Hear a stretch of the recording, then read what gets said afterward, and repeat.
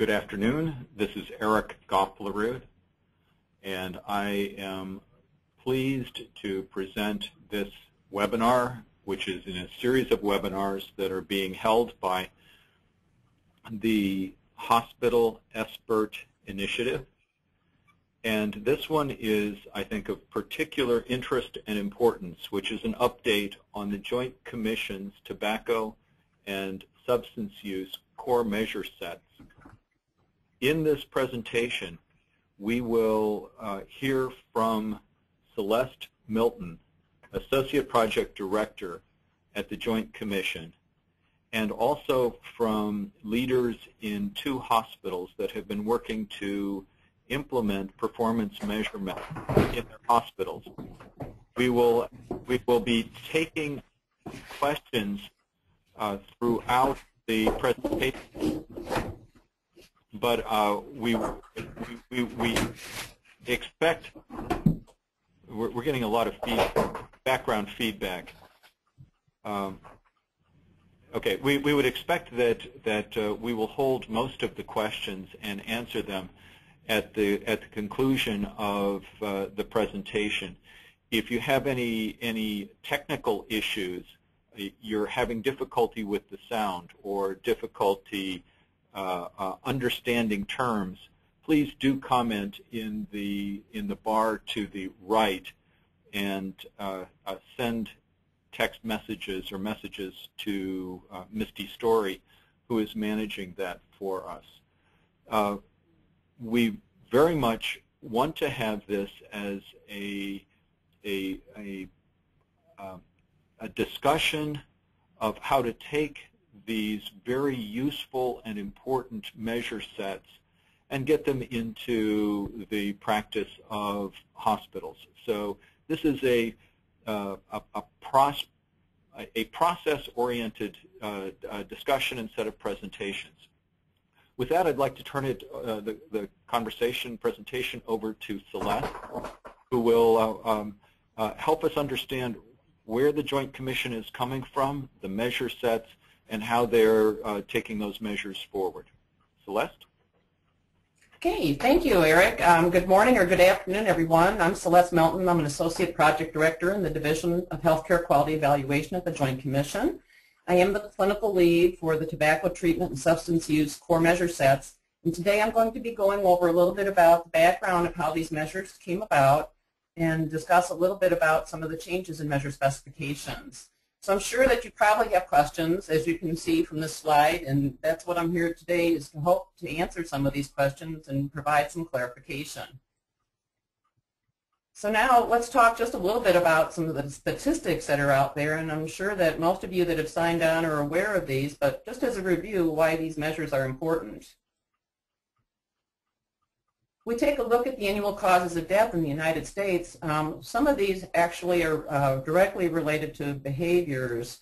If you look at the top line there, smoking by far is one of the leading causes of deaths. And if we go down a couple of bars, alcohol tends to be one of the more problematic issues that we have. When you compare that to other problems that cause deaths in the United States, you can see that these both have a rather large impact on society. So as we talk a little bit more about causes of death, looking at heart disease and cancer making up maybe 1/2 of the deaths. But then we take a look at behaviors related, and in majority of cases, 40% of the time, this is due to things that people tend to do or not do, such as not following a proper diet, being inactive, using tobacco products, or drinking or having drug use. So we're going to talk a little bit about how these measures might be important to identify some of these behaviors in some of your patients today. Talking just about the toll of tobacco in the United States, it's one of those things where it's the single most preventable cause of death today in the United States, and it can be directly attributed to 1 in 5 deaths and over 400,000 deaths a year as a result of using tobacco products. When we talk about the loss to society as far as productivity, you're looking at close to $82 billion annually. And even more staggering is the cost of health care related to smoking-related problems at $96 billion. Looking at the economic cost of alcohol abuse, $185 billion in cost to society just for misuse, and another $143 billion is estimated related to drug problems. $19 billion in healthcare costs for alcohol problems and $14 billion for drug problems. Some pretty staggering numbers, and as you look at the other numbers as far as potential life loss as a result of injuries due to alcohol, you're looking at over 2 million years of potential life lost. Pretty staggering statistics. So now as we talk about how this project came about, this was a funded project in partnership with the Center for Substance Abuse and Treatment and SAMHSA. And the project lasted a year and a half. As we do with all of our core measures, we first appoint a technical advisory panel consisting of experts in the field. The panel came together and identified some areas of measurement. We put these measures out for public comment period, and following that, then we worked with hospitals to recruit them into a pilot test, first to do alpha testing where they would go over the measures to determine the validity, to make sure that we were measuring what we set out to measure. And then finally a pilot test which consisted of 24 hospitals in 19 states across the country over a 6-month period. During that time, over 9,000 medical records were reviewed. The Joint Commission staff conducted reliability site visits at 10 hospitals that were randomly selected, reviewing randomly selected medical records. And this helps us determine how well we've written measure specifications and what we would need to do to clarify definitions and descriptions so that everyone reading the specifications would get the same answers.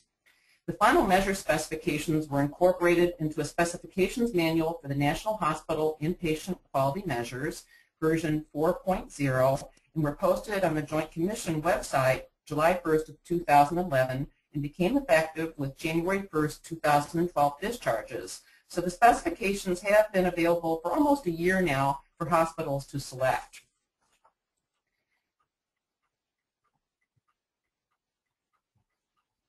Waiting on my slide to move here. Here we go. All right, so we're going to talk first about the tobacco core measures. And this slide here displays the 4 distinct measures that are being part of this measure set. And these measures are based on Treating Tobacco Use and Dependence Clinical Practice Guidelines from 2008, the update, and is based on solid evidence. So we're going to go over each one of the measures individually and talk a little bit about the details.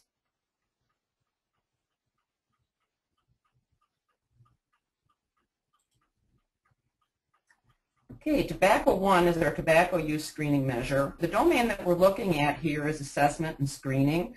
This is a process measure, and a higher rate is noted for improvement. So why is this important? Well, you've already seen in the previous slides that talk about the cost to society, and we know that with tobacco use, we're looking at over 400,000 deaths in the United States just related to tobacco use. It's also a known cause for a number of cancers, heart condition, stroke, contributing to stroke, pregnancy complications, and lung disease. Smoking attributable health care expenses have exceeded over $96 billion annually also in the United States. So now when we look at our measures, all of our measures are constructed in the same uniform fashion. You have a numerator and a denominator population. So let's look at the bottom line. That is our denominator. That's our larger populations that we would be measuring of those patients that come in. We would be looking at those that are 18 years or older. So these would be all those patients that would be eligible for this measure first to be looked at. Of those then, we would be looking in the numerator, which we're trying to get the number to match the denominator if possible. We're looking for 100% here. This would be the numbers of patients who were screened for tobacco use status of this group. So now let's talk a little bit about denominator populations. As with all of our core measures, we have both included and excluded populations. In the included populations, there may be additional qualifiers that are not already outlined in the denominator statement. For this particular measure, there's no additional inclusions. However, we do have some excluded populations. Patients that are under 18 years of age would not be screened for the purposes of this measure. Patients with cognitive impairment would also not be screened for this. And what we mean by impairment would be that the patient's either comatose, they're obtunded, confused, have memory loss, or they're mentally retarded. We would not include or consider patients to have impairment who have overdosed or intoxicated, because at some point when they would be alert, they would be eligible then to be screened. Also, patients with a length of stay less than a day or greater than 120 days would be excluded from this measure. In addition to having the populations that I've identified, we also work with data elements. So the denominator data elements, these would be the questions that would be asked in order to determine if the patients are eligible for the denominator. We'd first look at the admission date and birth date. That would give us our age so that we knew if those patients would be eligible. And as I mentioned, the cognitive impairment, as I have already explained, would be something that we would look for to exclude them. And then finally, the discharge date would help us determine if they've been there greater than a day or less than 120 days. Now let's look at our numerator. Just as with our denominator, we have populations. So in the included populations, patients that are refusing screenings would be included, and there would be no additional exclusions to this particular measure, numerator rather. So now in our numerator, we have one data element, and this would be the question that you would ask to make determination of their tobacco use status. As you take a look closer at this data element, we have a combination of number of allowable values. Actually, we have a total of 14 that looks at different combinations of tobacco use, which would include use of smokeless tobacco, cigarettes, pipes, and cigars, whether the patient had no use. We'd be looking at the period of the past 30 days prior to admission as considered their use status. Some exclusions would be the use of e-cigarettes, hookah pipes, or illegal drugs such as marijuana. If there's conflicting data present, you would select the type of tobacco product and the volume mentioned and assume heaviest use when the volume is not documented. So that's our first measure. Now we're going to move into our second measure, and this would be tobacco use treatment provided or offered. The domain that we'd be assessing here is patient care. This is also a process measure, and once again, a higher rate would be noted for improvement. Why is this important? We do know that timely interventions can reduce the risk of patients from suffering from tobacco-related disease. So you have an opportunity when the patient's in the hospital, because they can't smoke for one thing, and you have a captive audience. So this is a time to take a look to see if possibly an intervention can be done. And the evidence also backs the fact that these interventions can be very effective and can be very good as far as controlling costs. So now again, looking at our populations measured in our denominator, once again, we're looking at that same group of patients, those hospitalized inpatients that have reached 18 years or older. However, they would have to be identified as current tobacco users. Then you would further look at those patients who either received or refused counseling, practical counseling to quit, and received or refused FDA-approved cessation medication. So it's a combination of both here, that they would have either been received or refused either of. Looking now in our denominator populations, we would be taking a look again, there's no additional inclusions, but we have some similar exclusions to the first measure. Once again, the patients have to have reached 18 years of age, do not have cognitive impairment, patients that are not current tobacco users wouldn't be eligible. Patients refusing or not screened would be excluded, and then the length of stay, once again, less than 1 day or greater than 120 days. Now let's go into our denominator. This looks very similar to our first measure. We're getting that age again, and once again, we're looking at the tobacco use status to determine if they're eligible for the measure. Within our numerator, we would be including patients that did refuse the counseling and or the FDA-approved cessation medications. And we'd be excluding for populations, this is only for medication, would be our smokeless tobacco users, our pregnant smokers, the light smokers, or patients with reasons for not administering the medication. We'll be talking about that in a little more depth here. So now within our numerator, we work with data elements again. These ICD-9 codes help us identify some of these patients, for example, the pregnant patients. The reason for no tobacco cessation medication during the hospital stay could include allergies, a drug interaction for all of the FDA-approved medications, along with other medications that the patient might be required to take. Other reasons documented by the physician, the pharmacist, the advanced practice nurse, the physician's assistant, must be explicitly documented in order for this to be answered that there is a reason in the medical record.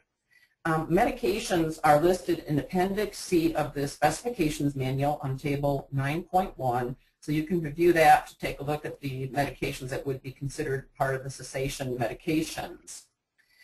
Tobacco use status again is evaluated, and then tobacco use treatment, and then practical counseling is also evaluated. The counseling consists of recognizing the danger signals which might trigger the patient to go back to using tobacco, how to develop coping skills, and then just basic information on quitting. So we also have an alternate measure here, tobacco use treatment 2A. So I'm going to talk a little bit about that one.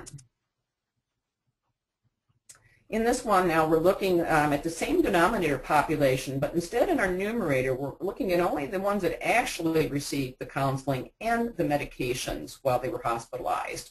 So you'll note that the patients that refused are no longer part of the numerator, because what we're trying to establish here is what is the actual rate of patients that received this treatment while they're in the hospital. This gives us a clearer picture. So looking at the numerator populations here, you would not include the patients that are refusing counseling and or medication.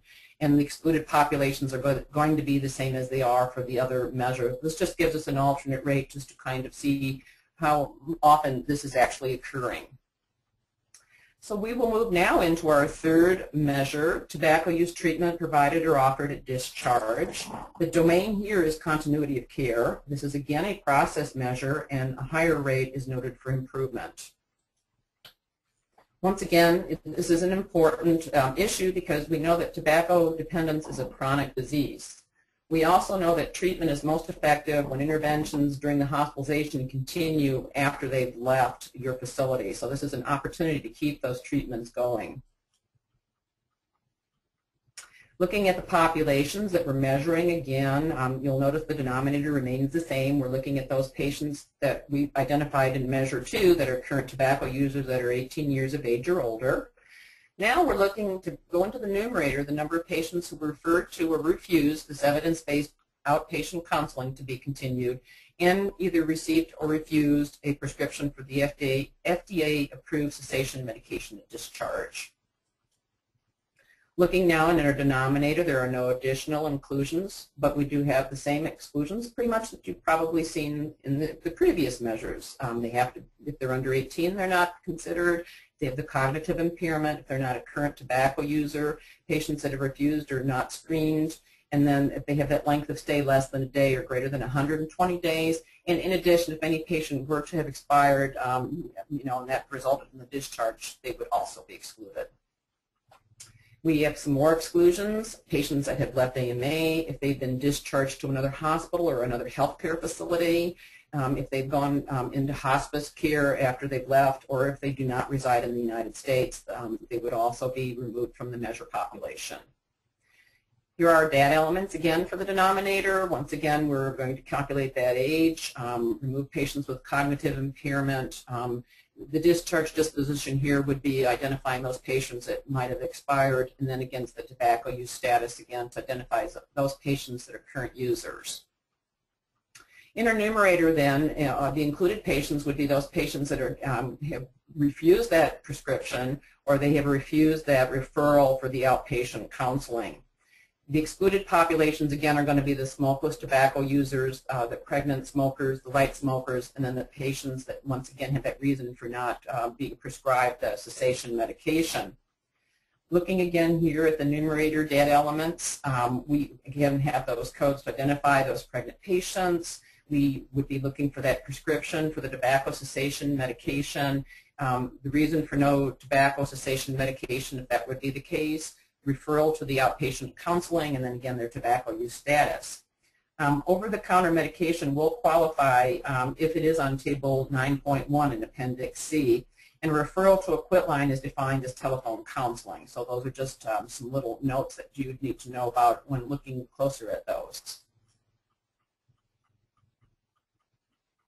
Okay, we also have an alternate rate that we display for tobacco 3, it's 3A. And then again, this looks very similar to 3, except in this case, in our numerator, we're only including those that actually took that referral and those that received that prescription. So that's the main difference here once again. We're looking to try and get that true rate of those people that actually got those interventions. So as a result, in the numerator, you would not include any patients refusing the referral or refusing the prescription. And the excluded populations are the same as they are for tobacco 3. Okay, we're into our last measure in this measure set, tobacco 4, and this is taking a look at tobacco use, assessing status after discharge. Again, the domain is continuity of care. This is now a process measure. Originally, this was specified as an outcome measure, but we've made some enhancements to it that we'll be discussing here. And again, a higher rate is noted for improvement. This is an important measure because relapse is common after the first 2 weeks after discharge from the hospital, so that follow-up piece is integral in trying to keep these patients free of tobacco. So now let's take a look at our numerator and denominator. As I mentioned, we've made some enhancements. These enhancements are going to take place with January 1st, 2013 discharges. They're in the next version of the manual, so I wanted you to be aware of those today. In the denominator, we're again looking at those hospitalized patients that were 18 years of age or older that were identified as current tobacco users. And then in the numerator, we'd be looking at the number of discharged patients who were contacted between 15 and 30 days. That's the change, 15 and 30 days after hospital discharge, and follow-up information regarding tobacco use status is collected. That part is a little different too, and we'll see here in just a minute. In our denominator populations, there are no additional inclusions that we haven't already discussed. We do have a couple of new exclusions. Once again, the patients that are under 18 years of age, those with cognitive impairment or not current users are excluded. Patients that were not screened. We have the length of stay less than a day or greater than 120. Those patients who expired or left AMA. The new exclusions here have to do with cognitive impairment and the fact that screening wasn't done. So that's a little bit different than the current specifications. We have additional exclusions here. If patients, a new one on this particular side is the last one if they've been readmitted during that follow-up time frame. But we again are excluding those patients that went to another hospital or healthcare facility or had hospice care. Were not continuing to reside in the U.S. after discharge, had no phone number or contact information available, or patients that were discharged to any kind of a detention facility, jail, or prison. They would not be part of this population. In our denominator data elements, we have the similar ones that you've seen in the previous measures, where we're calculating age, removing cognitive impaired patients, any patients that might have expired, and then again those that are not current tobacco users. Numerator populations, there are no additional inclusions or exclusions that have not already been discussed in the numerator statement. So now let's take a look at those numerator data elements. As I alluded, now we have kind of parsed those out, so we're getting a little more richer information during that follow-up period. So let's first talk about the follow-up contact. A total of 6 attempts to contact this patient between 15 and 30 days should be documented in order to answer yes to follow-up contact. You will also be documenting the date. If a clinic visit occurred within the time frame, this could be used to answer yes to that. If mail or email is returned as not valid or the patient was readmitted within the time frame, the case would also be excluded. An attempt should now be recorded in the medical record. Before you were keeping logs, and now we're asking that be part of the medical record. And the contact date now has changed from the earliest date to the latest date that the patient was contacted. But as you can see, we're getting more richer information. First, we're asking during that contact, are they continuing with counseling? Are they continuing with their medication? And are they still tobacco-free? So we're getting a little richer data by making this follow-up call. So now we're going to move into the next set of measures. This could probably be the cousin to the tobacco treatment measures, the substance use measures. So these, again, are behavioral related, and we're going to take a look at each one of these 4 here. They're going to be very similar in construct, but there are different pieces to these measures. These measures are based on a Veteran Administration and Department of Defense clinical practice guideline for the management of substance use disorder. And once again, these are based on solid evidence. So let's take a look at our first measure. This would be our alcohol use screening measure. The domain again here is assessment and screening, very similar to screening for tobacco use. Now we're looking at the alcohol use. Also a process measure, and a higher rate is noted for improvement. Why is this important? When we take a look at the costs again to society for alcohol misuse, we know they're great, and that many times patients that have substance use problems can end up with serious injuries. Think about like motor vehicle accidents, patients falling downstairs, and we know that once again that we're looking at over $18 billion in attributable health care expenses as a result of these problems. So now let's take a look at the numerator and denominator populations for these patients. Again, we're also basically targeting the same denominator, those hospitalized inpatients that have reached 18 years of age or older. Of those patients then, we would take a look at those patients who were screened for alcohol use using a validated screening questionnaire for unhealthy drinking. Within our denominator, there are no additional inclusions. We do have some exclusions. Patients that are less than 18 years of age, once again, if they had cognitive impairment and been there less than a day or greater than 120 days, they would not be a part of this population. Within our denominator data element, we begin calculating that age with admission date and birth date, and also length of stay with discharge date, and then taking a look at cognitive impairment as a reason to exclude them. Within our numerator populations, the included patients would be patients that had an blood alcohol test indicating acute intoxication. So if they came in as a result of a motor vehicle crash, typically most states require a blood alcohol test to be drawn. So that might be an indication right there. Without even doing a screening, you know you have a positive result. And also patients refusing screening would be included. And there are no additional exclusions that have not already been articulated. Let's talk about our numerator data element here, our alcohol use status. Screening with a validated tool, some examples of that would be the Audit C, the Assist, the Tweak, the Craft, the MAST, and the GMAST. The CAGE is not recommended for severely, because it's typically used for severely alcohol-dependent patients. Right now you're just trying to do a screening here to make a determination if you need to look a little bit further. Screens for no or low risk or moderate risk benefiting from a brief intervention. So if the blood alcohol level indicates acute intoxication, you're going to select a moderate risk as far as the screen. So that would be how you would go with that. So now let's talk about our next measure. This would be sub 2, and this is alcohol use brief intervention provided or offered. The domain here is patient care, and this again is a process measure, and a higher rate is noted for improvement. So why is this important? We do know that brief interventions can improve health and reduce costs. It doesn't take a whole lot to do a brief intervention. That's why they're called brief. And that we do know that it's a prime time because once again you have a captive audience. If they're in the hospital, you really have an opportunity to reach them through this brief intervention. And we're going to be hearing a little bit more about that today from some of the hospitals that have been doing this towards the end of the presentation. So let's take a look again at the populations that are measured in our denominator. We're looking again at those inpatients that have reached 18 years of age or older who either had a positive screen for unhealthy alcohol use or alcohol use disorder, and that would include alcohol abuse or alcohol dependence. And then of those patients, the number that received or refused the brief intervention. In our denominator, there are no additional inclusions. We do have some exclusions. Again, those patients under 18 years of age with cognitive impairment, patients that refused or were not screened, and then those with a length of stay less than a day or greater than 120 days.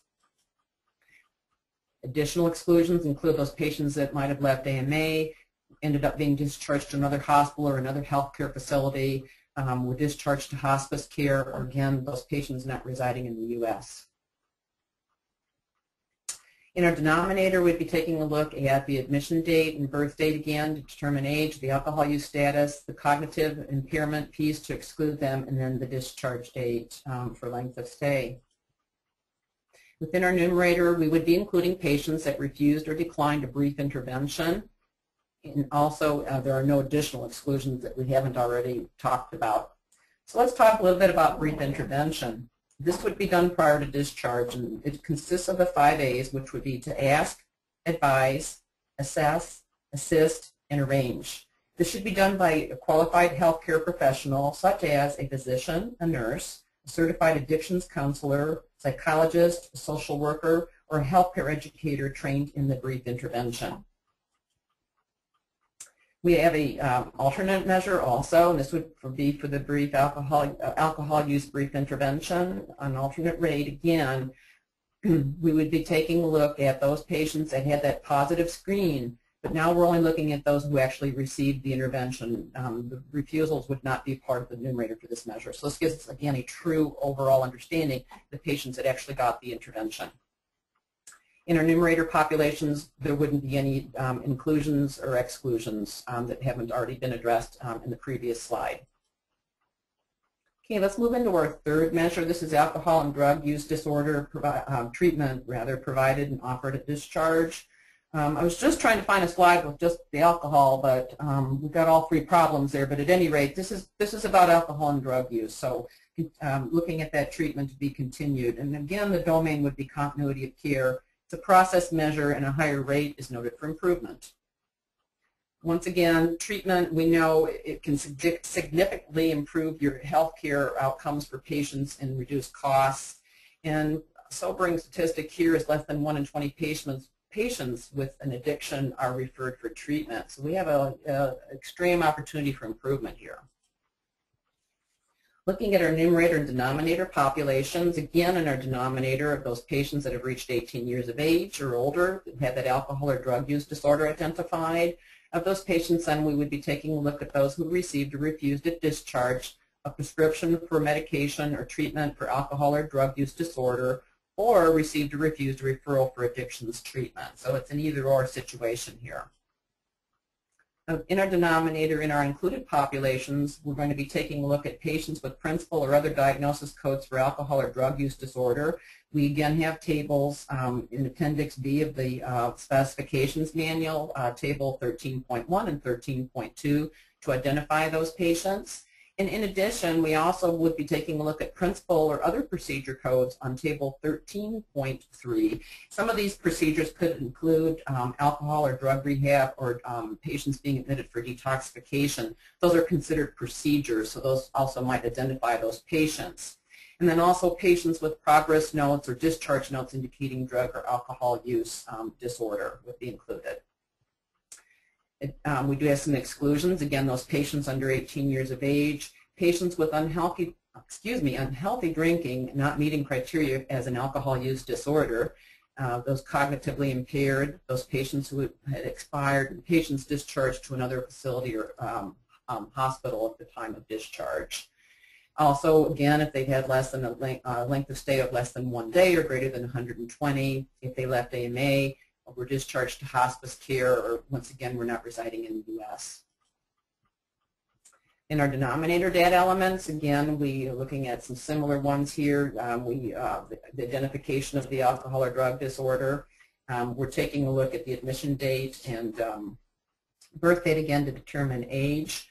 Cognitive impairment to exclude them, discharge date for length of stay, discharge disposition to determine if they had expired, and then those codes that I was just talking about for diagnosis and procedure codes.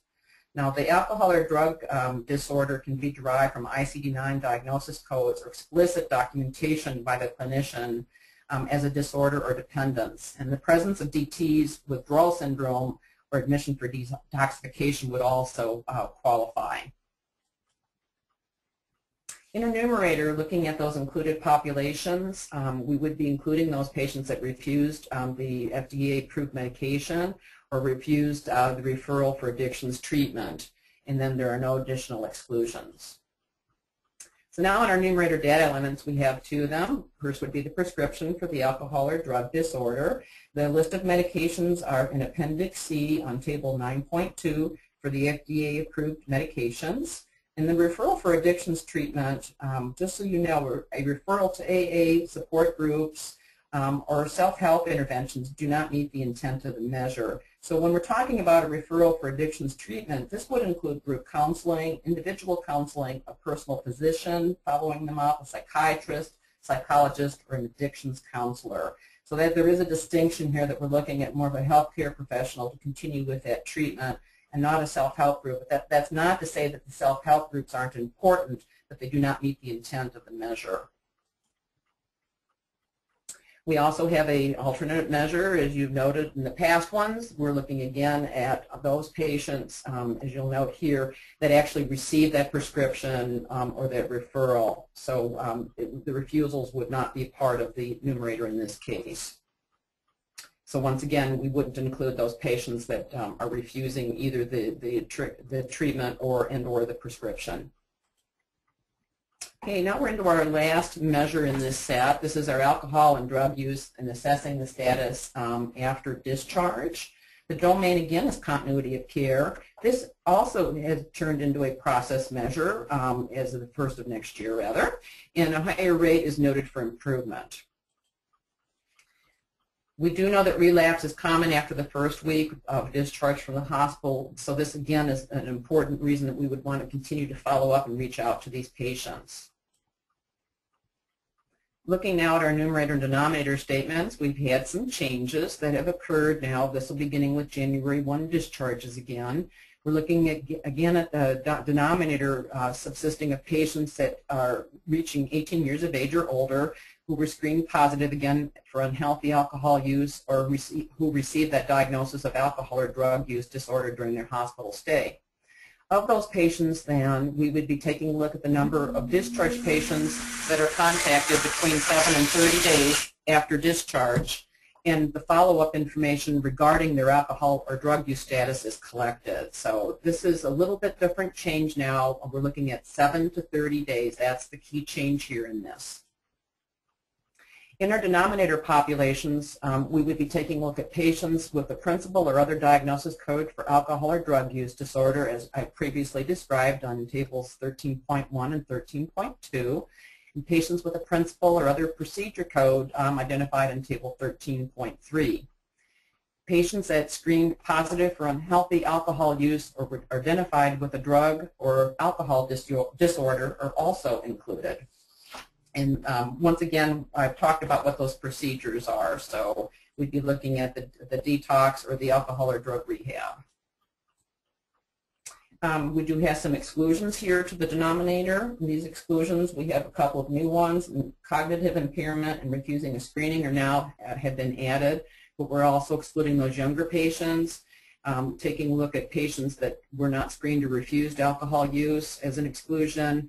Less than 1 day length of stay or greater than 120, patients who would have expired or left AMA, and a few more here. If they got discharged to another hospital or a healthcare facility, they were discharged to hospice care, patients not residing in the United States, patients with no phone or contact information, patients that went back to either a detention facility, jail or prison, and patients that were readmitted within that follow-up time frame would also be excluded.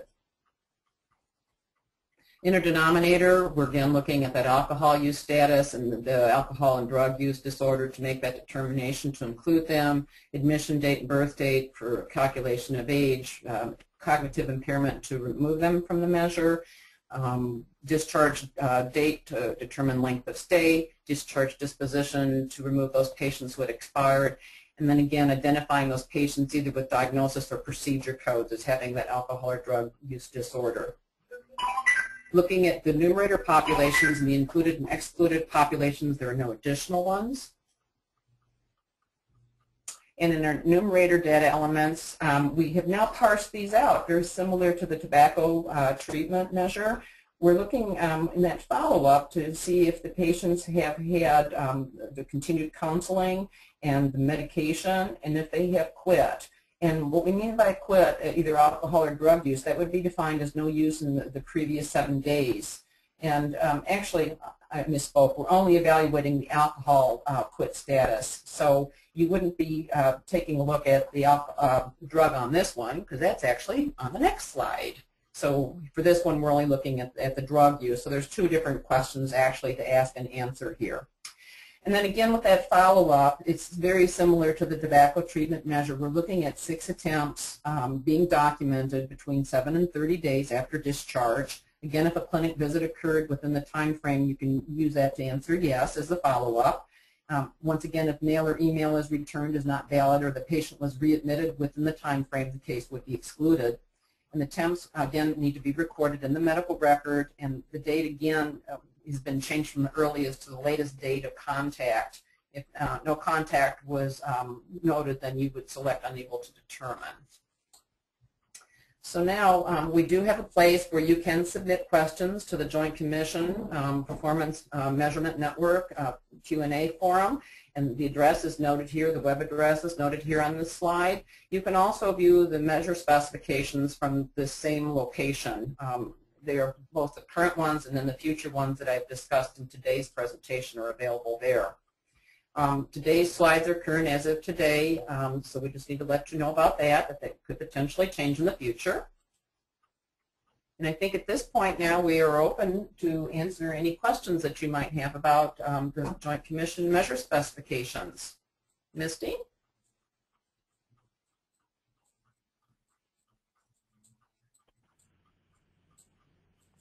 I think we're going to pass it over to Eric Dopplerud. Okay. Thank you, Misty. And I think what we'd like to do is to open up the phones or to your typed-in questions.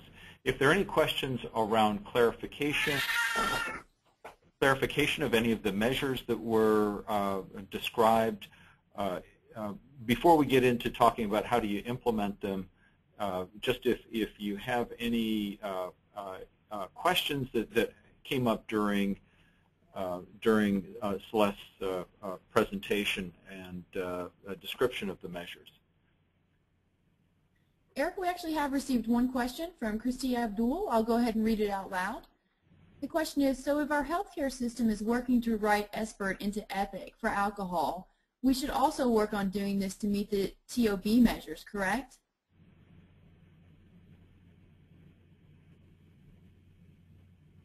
Cecile?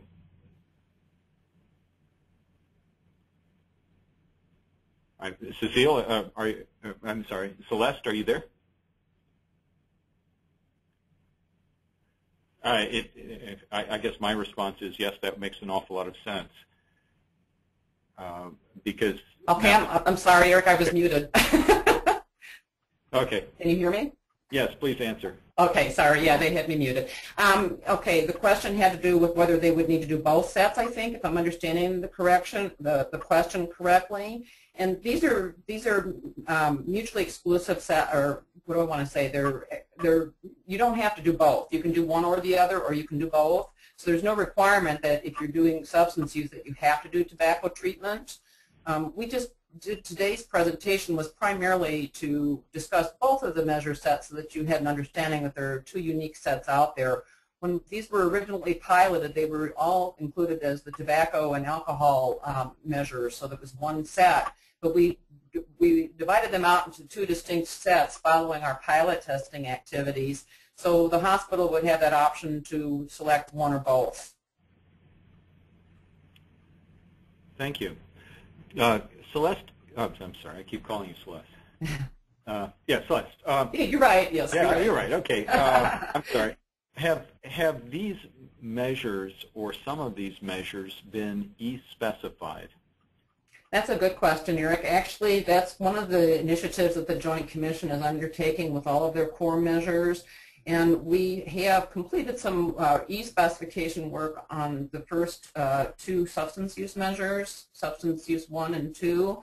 And we're in the process of working on the additional measures and then working on the tobacco treatment measures. Those are some goals that we have set that will be going into next year as far as working on e-specification. That certainly is the wave of the future, and we are indeed in the midst of that. So when the measures are electronically specified or specified for electronic health records, that information then becomes available to the vendors and the hospitals? Yes, we'll be. We actually just had an annual vendor conference at the Joint Commission. It was a joint conference that the Joint Commission and CMS, Centers for Medicare and Medicaid, hold each year to give them kind of a briefing on what's happening. And we had practically a whole day of talking about the EHR and the work that's being done towards specifying measures both on a national level, outside of Joint Commission, and what Joint Commission is doing. So we do absolutely keep the hospitals and the vendors in the know as far as where we're at with that. So definitely there'll be open communication about that. Terrific. Also, when you were describing the screening measures, that's sub 1 and TOB 1. Yes.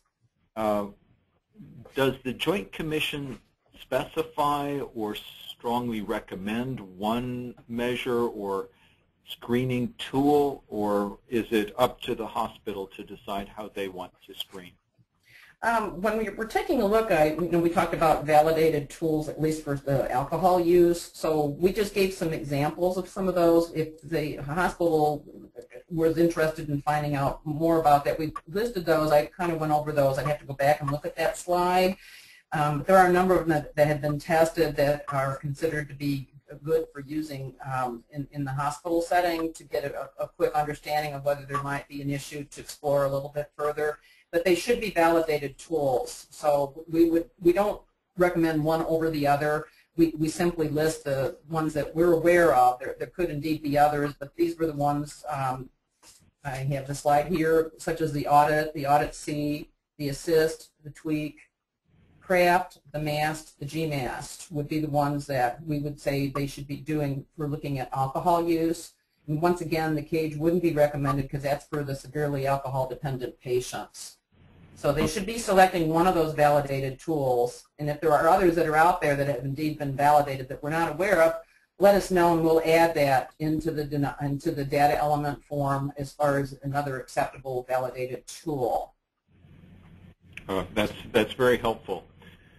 If there are any further questions from attendees, please type them in, and we will have them answered in a few minutes. I would like to turn to Carrie Broderick, who is an emergency physician at Denver General.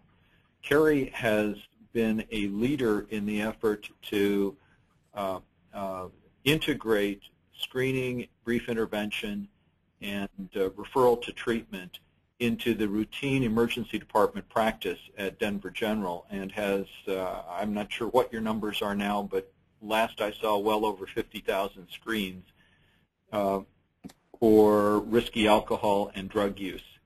And I've asked Carrie to just spend a few minutes with us reflecting on what her experience has been in developing and managing a data collection system for screening and brief intervention, a little bit reflecting on what their experience and problems and challenges have been. Carrie, are you there? Can you hear me, Eric? Yes, I can. Oh, good, good. So, yes, we currently do routine screening of patients that come into the emergency department or the walk-in clinic through the medical screening exam, but that screening by the nurses is a brief screen, so it currently includes 6 questions around alcohol, tobacco, and substance use, including prescription drug misuse. Then during the hours that we have health educators on duty, so that's about 10 hours a day, sometimes a little bit longer, they actually go around and they follow up with the positives first and then the negatives to assure that they are truly negative, and they perform the assist with the patients. And then they provide brief intervention, they kind of roll it into it. And then they upload their numbers. Really, we don't have an EHR right now. They upload their numbers into a shared database that we share both with the billing people as well as the trauma registry folks, so that we can cross-reference for which patients were part of trauma registry, which ones weren't, and then which ones the health educators billed for and got signatures for from the attendings or the health providers, and which ones had a bill go out, so that we can make sure we're capturing those. We are currently working with Siemens at the hospital to develop, I think it's a beta electronic health record, and I'm not exactly sure what the final SBIRT questions will look like that will go into that database, but we are negotiating some of those now. We don't currently go up to the inpatient area. There is an alcohol team in the hospital, so they do get referrals. We are working on getting an automatic referral for the surgical services, so that if they admit a patient, there's a prompt that will say, is this patient being admitted due to trauma, and then an automatic consult will go out to the addiction team in the hospital, so those patients will get an automatic referral, but that's currently being worked on by the IT folks.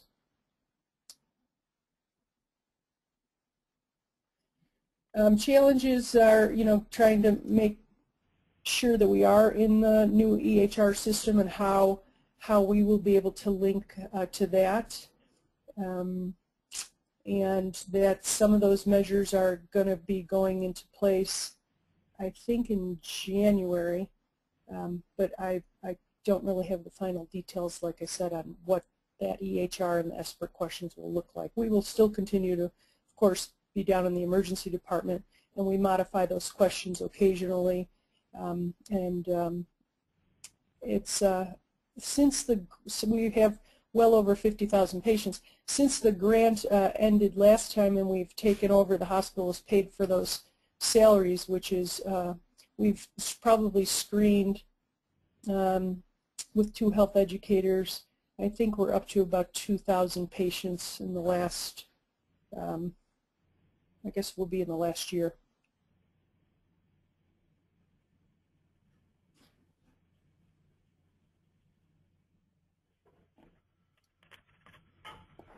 So, what have been the successes, surprises, challenges in trying to track and monitor the SBIRT services in your hospital? Well, developing our own database that we could share with other people, but that's really we kind of mastered that through an access database with, like I said, with the trauma registry folks who have been very, very helpful. And we, track the basics as far as age and demographics and services provided. We don't do, we currently don't do any follow-up with the patients. So as far as the joint measure with doing some follow-up on patients, our health educators don't do any of that. They make referrals. They try and link people to treatment if possible. And we do have some resources at the hospital. We have an outpatient behavioral health department that is very good, but we don't really do any of the follow-up on the patients. I think one of our continued problems with SBIRT, and I guess it's a good problem to have, is that they get consulted a lot on patients who are addicted, and the SBIRT to me is really trying to get at patients early on and not be the addiction people that that takes up a lot of resources. So we continue to struggle with trying to get people earlier in their spectrum of substance or alcohol use. And but the SBIRT health educators have been embraced. Hospital-wide, they're known. They get calls all the time from various areas outside of the department, which sometimes they're able to go and assist. But so I think it's really taking on a life of its own, that people really value the services that they get from the health educators for their patients. Very helpful. Thank you. Yeah, go ahead. The billing, I think, Eric, as you know, is continued to be a barrier for us. I continue to track that. And we are a quasi-county hospital, Denver Health, so we have a very large number of patients that are homeless and indigent, have no form of payment, and we also have a fairly large, it's called the Colorado Indigent Care Program, where we just get one bundled fee for the whole emergency department service. So out of all the patients that we do bill, we still are only collecting about, I think we're still at maybe we're up to 6% of collections on that. So hospitals that have more third-party payers would probably do quite a bit better. And I did see the webinar for the Oregon program that was just a few weeks ago, and it seems that they have some real successes. So I think that for us, the reimbursement will never even come close to paying for the service up front, but of course it's the back end of all the prevention and the community outreach, and I think that where we see the money, it's always hard to convince administrators of that, but for now they seem to be on board for us. Very helpful. Thank you. You're welcome. I'd like to turn this over now to a more general discussion. If there are any of you who have questions, please type them in. And I'd like to raise one question which came from one of the attendees. The question is, are these measures required or are they voluntary at this point? In her discussion with their executive team, they're asking this question. I guess this is a question for you, Celeste. And take yourself off mute. Hello, Celeste? Can you hear me? Can you hear me? Now I can. Hello? Yes. Okay, good. Yeah, it's not me. I'm being muted at two ends here. But anyway, I am back online. And the question had to do whether these were required, I believe, or mandatory. Was that the question? Yes. Okay. At this point, the Joint Commission has a total of 14 core measure sets that hospitals that are accredited by Joint Commission can use to select to meet their ORCS requirement. Out of those 14 sets, since 2008, hospitals have been required to select a minimum of 4 measure sets.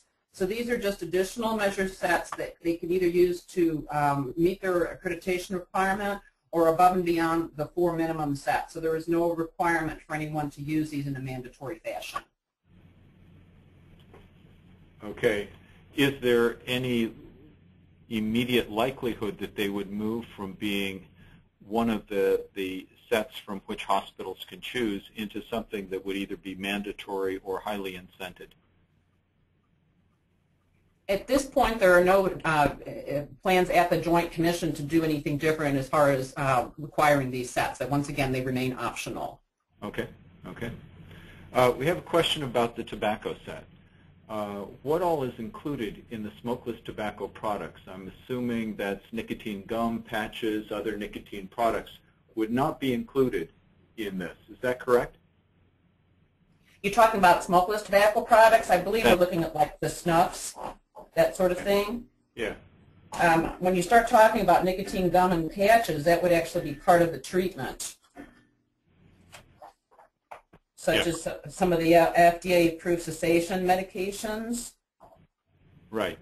And I'm just looking right now at my specifications for tobacco, but when we talk about smokeless, there's other terms besides snuff. That's what I was looking to see to describe that, but that's what we mean by smokeless tobacco. Okay. Whereas, like I'd say, the gum and the patches would be considered a medication. They wouldn't really be considered a form of smokeless tobacco. Okay, that it's probably a detail, but I'm sure it reassures folks. Right. And another question that's been raised is, well, perhaps it was discussed in your presentation, but the requirement that there be a handoff or a warm handoff may not be possible in some areas, such as Kentucky, due to its limitations. Further, most mental health professionals require patients to make those appointments themselves. Could you discuss this a little bit more about how referral or a patient-initiated making an appointment plays a role in the referral process, given the limitations outside of hospitals? Okay, I'm not quite sure. Are they talking about for the outpatient counseling? Yeah, I think this is primarily for the sub-4 measure. Oh, for sub-4, because you actually have 2 types of, counseling here, so that's why I was trying to be clear on that. Yes, we do understand that there are certain parts of the country where it's a little more difficult sometimes to make those referrals, but when we're looking at, for the substance use measure, that would be referral to addiction treatment, we pretty much are just looking that they are followed up with someone that specializes in addiction treatment. So this could be a mental health program or a mental health specialist for follow-up for substance use or addiction treatment, or to a medical or a health professional for follow-up for substance use or addiction. So there's no requirement that it necessarily is a mental health program. It could also be just a medical or a health professional to follow up. So it could be someone that's in their community that has training in that, or in the area that has training in that. There's no requirement that they have to go into a formal program. I'm thinking that's what they're asking here. I'm not quite clear on what the question is. Well, I think there may be two questions embedded, and if I'm getting it wrong, please type in and clarify the question. One is, in many communities, there are very limited specialty substance use treatment options available. And will the hospital be penalized on this measure if there aren't community resources available for patients to go to? Well, I'm sorry. It sounded like someone else was there. The requirement for substance use 3 to pass this measure would be that you had made either a referral for addictions treatment or that they were receiving the medication. So in that case, then, if there wasn't the ability to make this referral, then the medication should be prescribed, and then they should be following up with someone to be monitoring the use of the medication. This is one where it's an either-or, whereas with the tobacco treatment, the practical counseling should continue in an outpatient setting along with the cessation medication. With substance use 3, we make the option of either-or. So if it's difficult to get them into an addictions treatment program per se, we do have written in our specifications that it could be either-or, the referral or the prescription for the medication at discharge. Okay. Okay, and so you're opening up a greater range, just to, I guess, repeat, you're opening up a much broader range of treatment referral sources so that it can be primary care to a community health center to a mental health program, as long as there is a discharge recommendation or discharge orders to refer to substance use treatment for the substance use disorder. Correct. Once again, it could either be the prescription, which again you'd want them to follow up with a healthcare provider, or actual referral to someone that specializes in addiction treatment. And we're very broad in our definition of what consists of addiction treatment, as I indicated.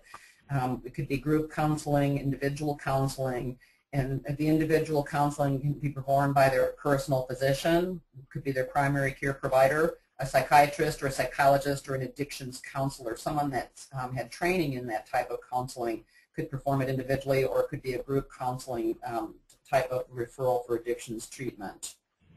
So I guess in the case where you are in very rural America and it's very difficult to find the proper person with that training or the healthcare professional with that training, there are medications that can be offered, and those could be monitored by the primary care physician then. Okay, very, very helpful. Thank you. Is there competency evaluation available for staff in relation to educating patients concerning smoking, alcohol, or drug cessation usage? Not every staff may be competent in providing patient education. And I would agree with that that's probably something that would require a specialized type of program that they would need to complete in order to provide this type of counseling or to do the brief intervention. We don't have any requirements in the measure set itself about that, but when you look at Joint Commission standards, we do have requirements for hospital staff to be competent in what they're setting out to do. So if someone was going to be offering that sort of thing, it would be up to the hospital to evaluate their competency, that they're trained specifically to do that. For example, if you're a professional working like in an emergency room or in an intensive care unit, you should have ACLS training. So this would be very similar here if you're going to put someone in that role of offering the SBIRT, the intervention. You want someone that's been specifically trained and is competent. So it would really be up to your HR department and your as part of your hospital standard that you'd be following, that you would make sure that these staff are competent to perform this intervention. So that kind of falls back on hospital to have those policies and procedures in place.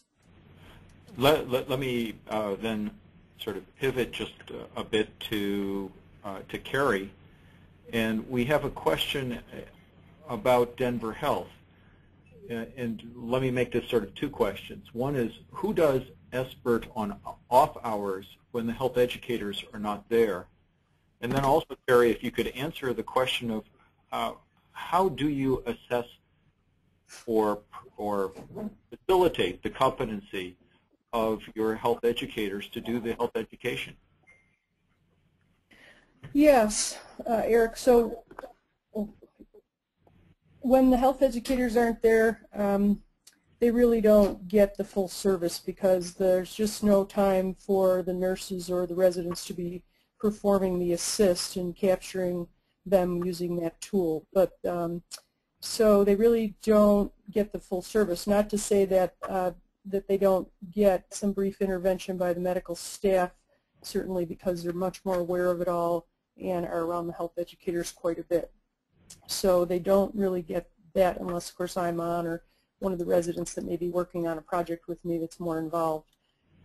And I can't remember the second part of your question, Eric. What was that? Basically, how do you assess the competence of your health educators, or how do you support their competence to deliver the service? Yeah, well, they go to intermittent trainings. So when they first come on, they do get trained with a partner of ours, peer assistants. So they get trained in the motivational interviewing techniques. They get trained in the assist tool, and then they intermittently get trained on motivational interviewing either through peer assistants or classes or webinars.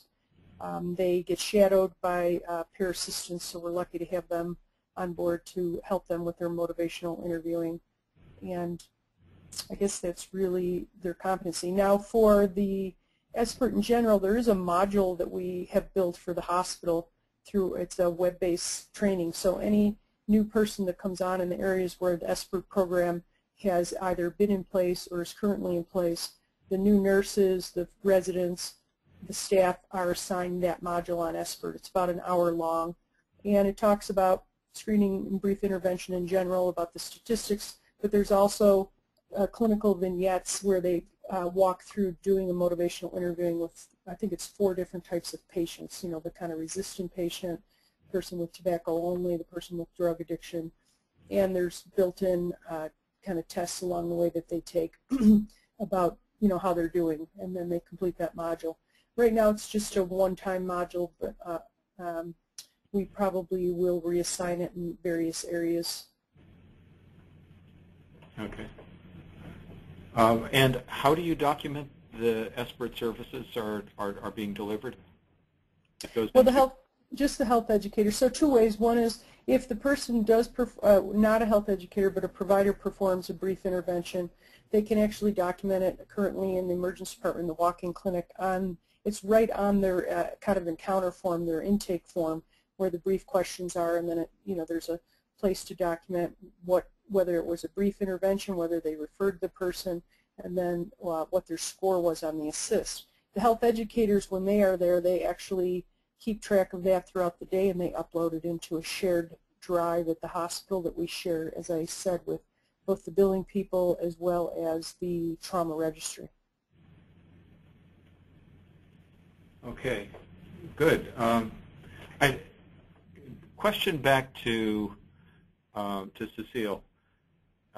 Celeste, I'm sorry, to Celeste, is if the hospital on discharge were to give a patient a telephone number of a treatment program and say, please make this make an appointment for yourself, would that be sufficient for the purpose of sub 3, or I guess total.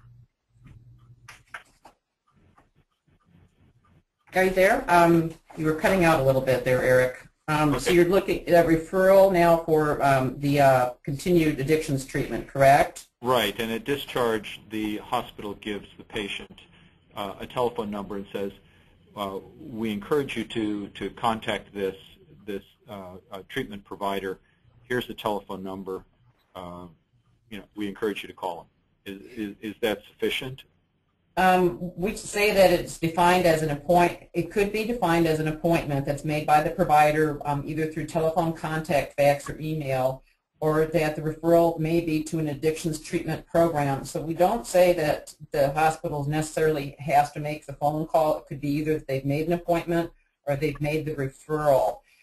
So as long as they're giving the patient the information that they need to contact the treatment program, such as the name of it, the phone number, the hours that they can call to get in, that's considered to be a referral. And then you do remember, of course, with Measure 4, part of the responsibility would be then to follow up with that patient between 7 and 30 days to make sure that they have indeed begun their addictions treatment, if that was one of the things that they had suggested to the patient at the time of discharge. Okay, very good. Can you tell us what the next steps will be for the Joint Commission in moving these measures forward? Sure. The Joint Commission is in the process right now of working on seeking endorsement for both of these measure sets through the National Equality Forum, which is something that we do with all of our core measure sets. So we're in that process right now, and we're included in a project that's scheduled to meet sometime after the first of the year. So we're working through that process right now. Following endorsement, then the measures will all be evaluated under our accountability criteria, which is something that we've been doing over the last year or so. If people have been following that, we take a look at making sure that there's a strong research base, which we know is available or exists, I should say, to support these measures. The proximity of the process that you're measuring to the desired outcome, that there are no additional unintended consequences. I can't think of the fourth one right off the top of my head, but we have 4 criteria that we would be evaluating them against to make sure that they're considered accountable. And then once they are considered accountability measures, then they would be, if hospitals select them, then these would be measures that would be reported publicly on our Quality Check website. They'd also be used in the accreditation process. We actually have a new standard that's in place as the beginning of this year that on core measures, hospitals that are reporting them, all of the measures that they're reporting, they have to achieve at least a minimum composite rate of 85% on all our performance measures, so it would be used as part of the accreditation process as well. So that's what our next steps are at this point in time. However, hospitals are free to select them should they choose to do that even prior to National Quality Forum endorsement. We've actually done that in the past with some of our other core measure sets, so they certainly can select them. It's just that the difference would be if they selected them prior to endorsement, that they wouldn't be publicly reported or used in the accreditation process. We would keep them in what we call test mode until they've received that endorsement. So they are available right now for hospitals to select, and typically to select a measure set, you would go to your e-app and work through the performance measurement section of the e-app to select your core measure sets, and then they would be recorded. And that usually you have to do that at the beginning of a quarter. So for example, the 1st of October is like Monday. You could actually start data collection in the 4th quarter of this year if you desired, or you could start at the beginning of next year. So it's available for you to pretty much do anything as far as selection with the beginning of any of the quarters for Joint Commission purposes. Does that help? Yeah, yeah. Are there any other Joint Commission measures that you know that require patient follow-up? Because it's likely there would be pushback or concern from the hospital about the expense of doing following up patients post-discharge. We're certainly sensitive to that issue, Eric. At this point, I don't believe there are any of our core measures that address that as one of the measures. Some of our measures do have referral piece. For example, if you're familiar with our hospital-based inpatient psychiatric services measures, we do have an actual measure there that takes a look at a couple of measures that take a look at the patient's referred to a next level of care provider, and that you communicate key pieces of information to promote continuity of care. But there's no actual follow-up piece to see if the patient actually made the appointment or kept the appointment. There was some discussion when that set was formed, but at that point in time it was decided there were some unique circumstances within the psychiatric community that may not always be possible. So this is certainly a move in a different direction to do this, but this is not an uncommon thing if you look at other parts of the hospitals. For example, if they're providing ambulatory surgery services, it's not uncommon for those patients to receive a follow-up call a day or two after they've had a procedure to see how they're doing. So this would be somewhat of a change for hospitals to meet this, and we are sensitive to that. And it was one thing, though, that our technical advisory panel felt would be important, and it would be an opportunity to make sure that the patient is continuing with that treatment that they've been referred to, and just to get a little better understanding of how often that happens by making that call to assess their status, whether have they quit, are they still taking the medication, are they still receiving either the counseling or the addictions treatment.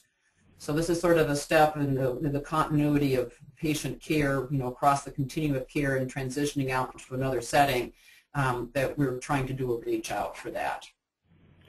It certainly seems consistent with the whole emphasis that we have heard for many years and coming to a crescendo about caring for entire episodes of care or supporting patients' health, which persists beyond the acute treatment, but really follows the patient so that they can reintegrate back in the community, they can manage their illness and their recovery.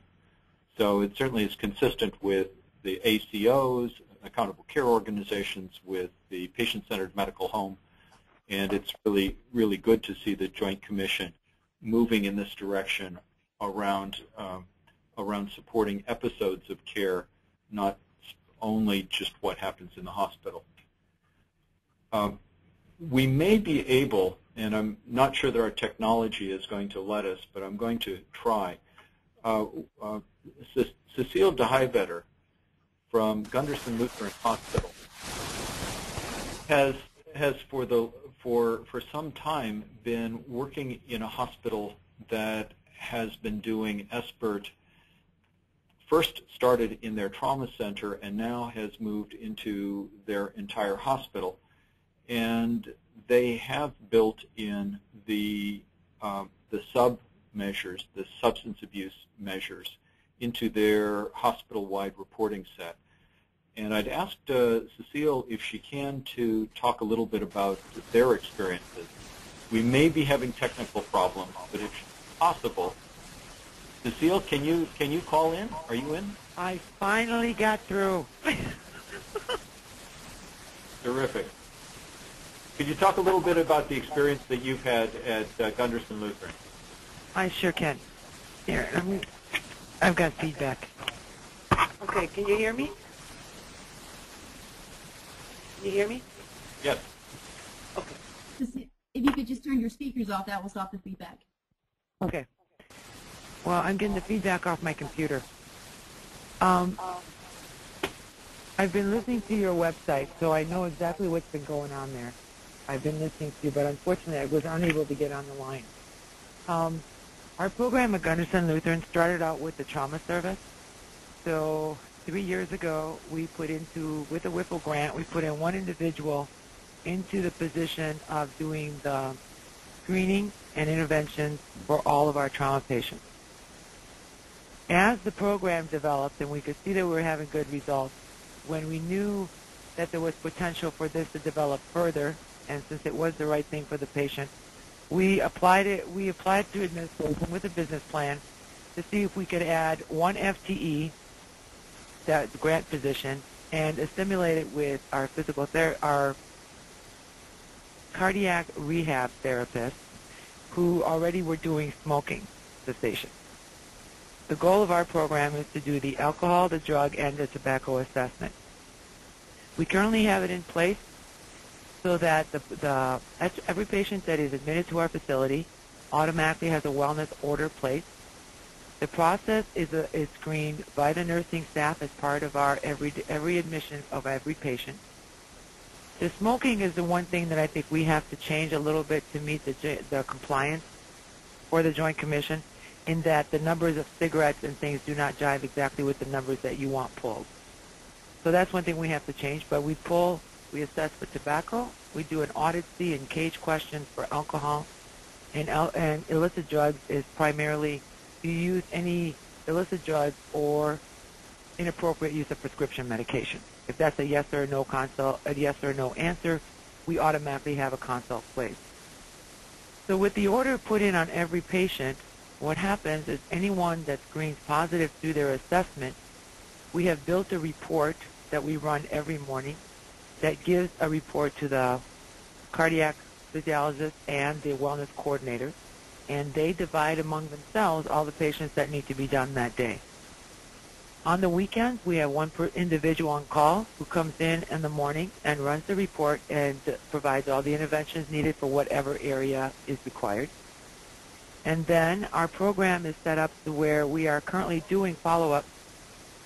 And once upon discharge, we are doing a 1-week follow-up, a 1-month follow-up, a 6-month, and a 1 year. I can only give you data right now through the 1-month follow-up because we have not been able to, we don't have them all completed through 6 months yet.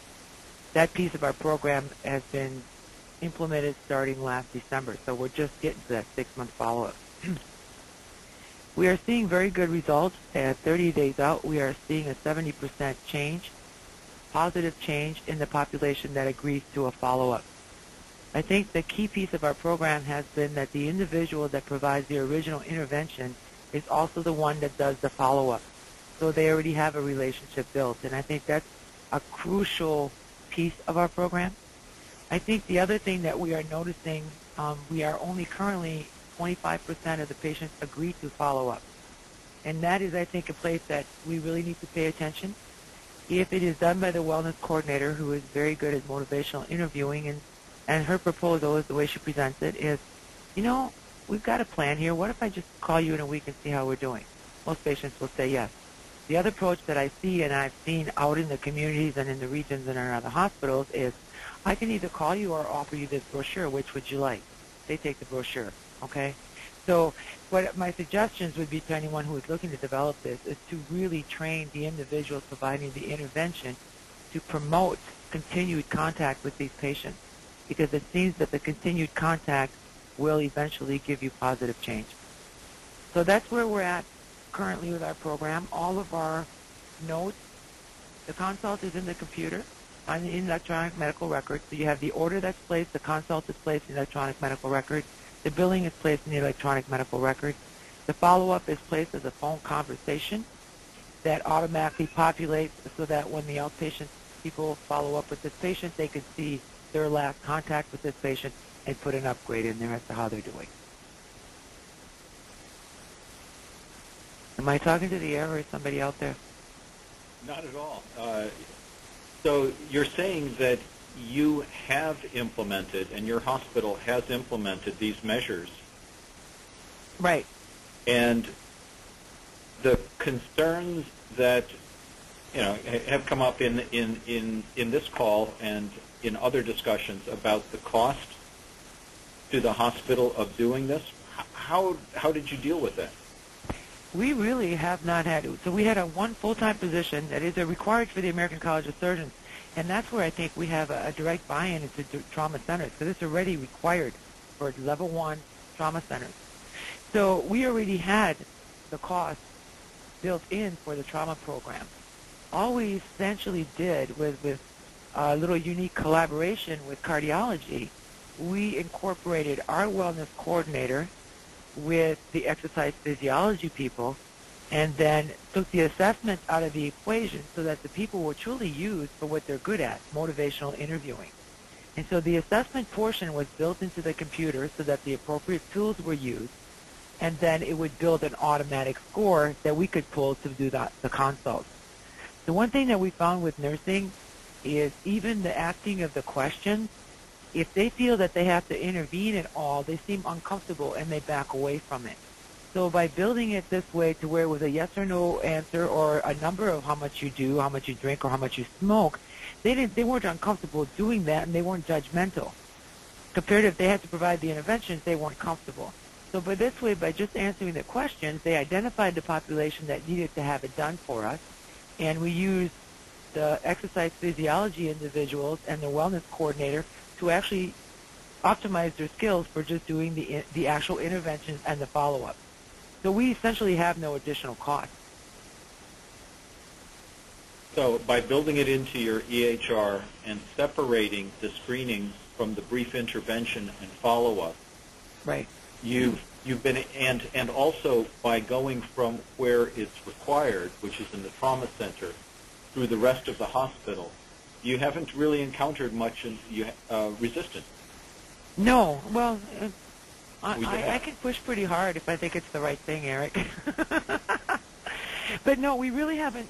We've met some resistance, but it's very, very solidly supported. You know, the business case here was that we had to pay the cost of one person that was essentially coming off a grant position, but that was required for trauma, so we had to have it.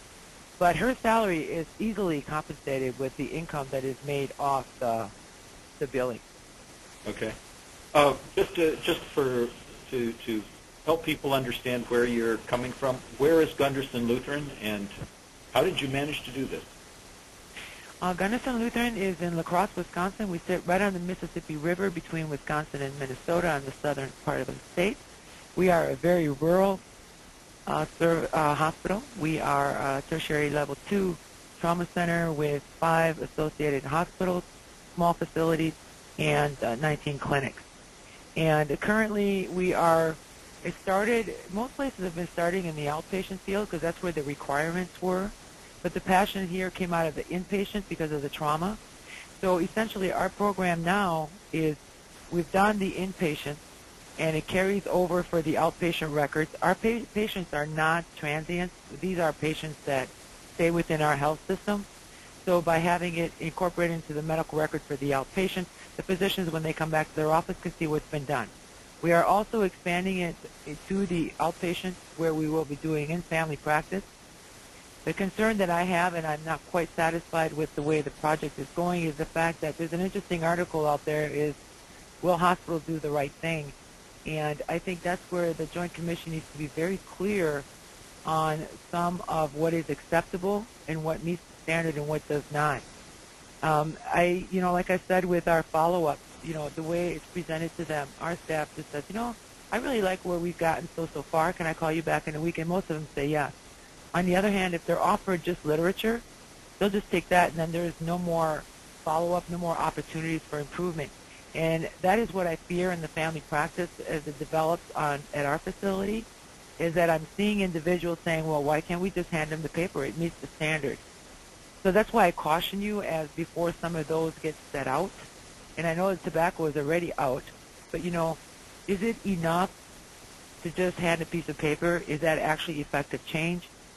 And I guess that's my caution to you. I know it's harder to keep the follow-up. We follow up 3 times, 3 phone calls for each attempt, and it is very time-consuming, and I can see where facilities would just as soon hand out the paperwork and make the ownership on the patient rather than to try to really move forward with the right thing for the patient. So our facility, we admit about 15 to 17,000 a year into our hospital, and our trauma population is about 1,000 a year. Okay. Well, we've come to the end of our time, although I know that there are still questions in queue.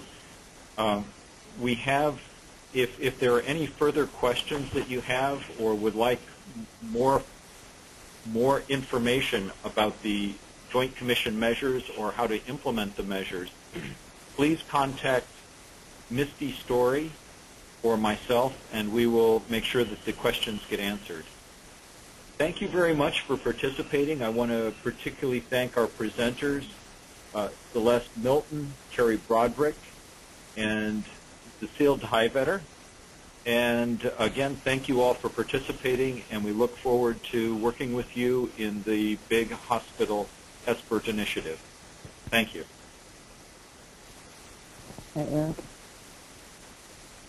Eric? Yes. I'm really sorry. The organizer has ended the session, and this call will be disconnected. Goodbye.